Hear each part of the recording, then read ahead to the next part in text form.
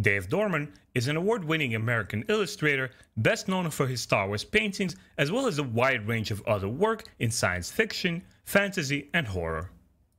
Born to the Air Force Lieutenant Colonel Jack Dorman, renowned for his work in the radio-controlled airplanes field, and Phyllis Dorman, the artist attributes his attention to detail to his father and credits both parents for giving him emotional and financial support early in his career.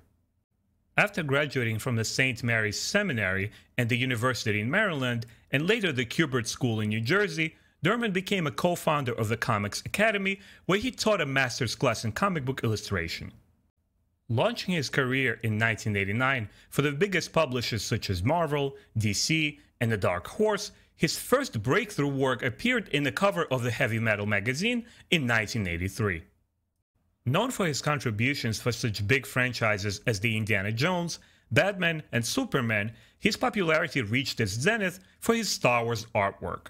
His Dark Horse comic book cover illustrations include The Dark Empire issues 1 through 6, its sequel, The Dark Empire 2, issue 1 through 6, the conclusion to that trilogy, The Empire's End, issue 1 and 2.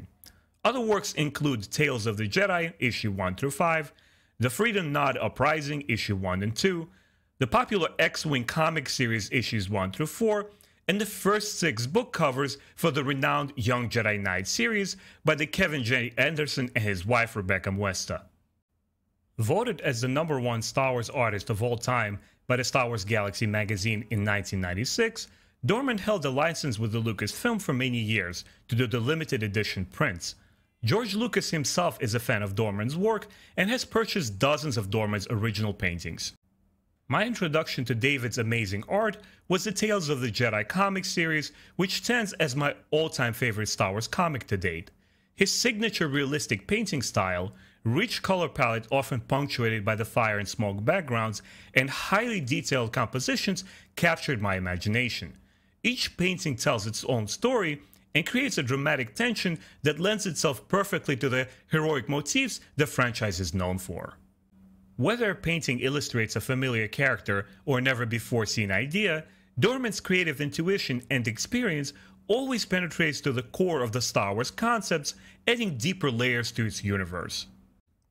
I particularly enjoy his Young Jedi Knights book covers portraying the new generation of heroes. The solo twins Jason and Jaina look instantly recognizable as the children of Leia and Han, while new cast such as Chewbacca's Force-sensitive nephew Lobaka, the raven-haired Happen Princess Tenel Ka, and evil Lumia add excitement and spark the reader's imagination. The Tales of the Jedi paintings are some of my favorite imagery in the Star Wars franchise. They completely encapsulate the epic journey of Ulic Qel-Droma and his friends, and convey the essence of the Jedi Order as the guardians of peace and light of the galaxy. His exotic character designs evoke the feeling of an age gone by, giving the fans the first look at some of the earliest Jedi heroes.